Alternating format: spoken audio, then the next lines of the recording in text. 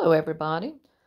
I promised you I would try to come back and show you our small collection of Halloween postcards, so I decided that I better do it since Halloween is almost here. We don't have a large collection, but we love what we have.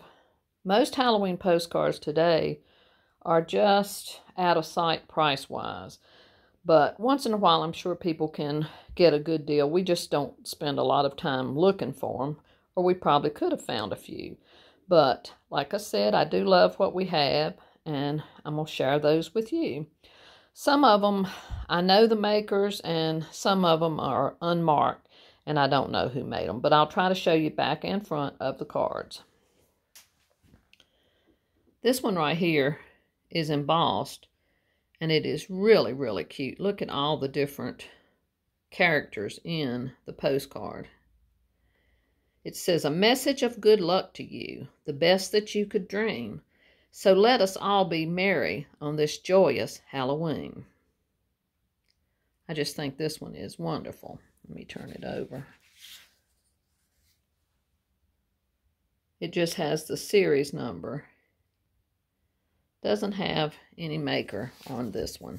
If y'all know the makers, y'all can let me know. I love getting information. Now the next two, you can see, copyright 1910. They're made by Frances Brundridge. I'm probably butchered that name.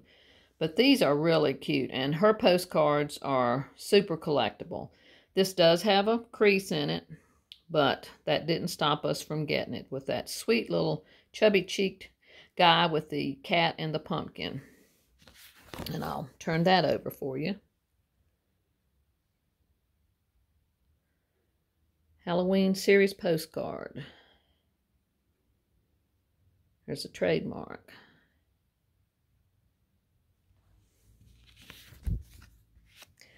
And this one here is also made by her, 1910. Halloween greetings. And another cute little chubby cheek guy with a cat on a pumpkin. Same things on the back that was on the other one. Then over here, these are not Halloween postcards, but I kind of put them out at Halloween. This was Enchanted Island, 1933.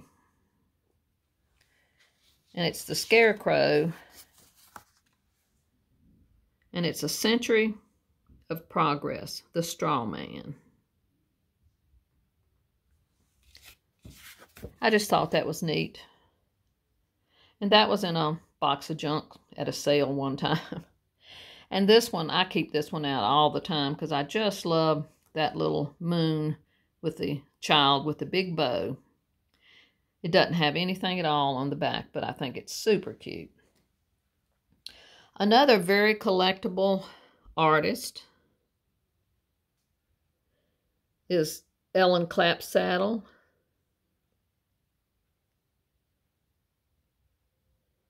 That's hard for you to read, I'm sure.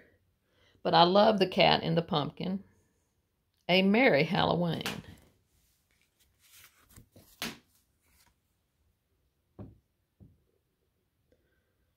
Printed in Germany, 1911.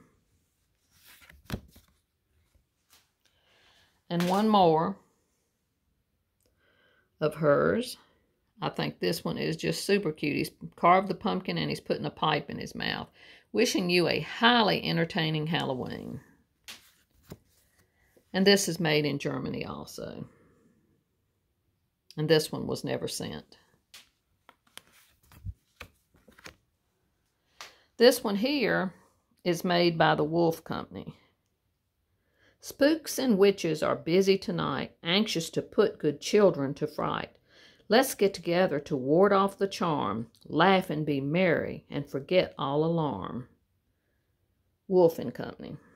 And look at that sweet child. Just super cute. And on the back of it, up in the corner, there's their insignia, the wolf.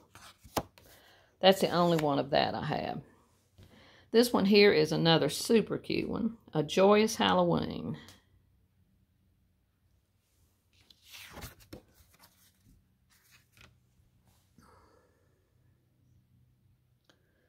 Made in the USA.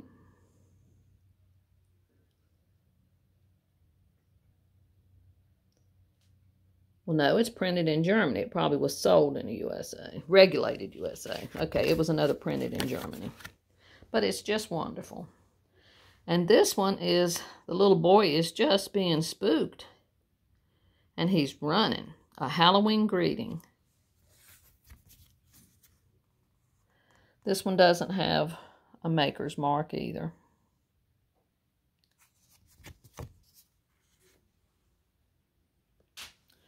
And this one doesn't have anything at all on the back. Good wishes for Halloween. Down in the corner, I know you'll probably not be able to see it well. I think it's 1919 or 1908. I had to use a magnifying glass before. But this is our Halloween postcard collection. I hope you've enjoyed seeing it.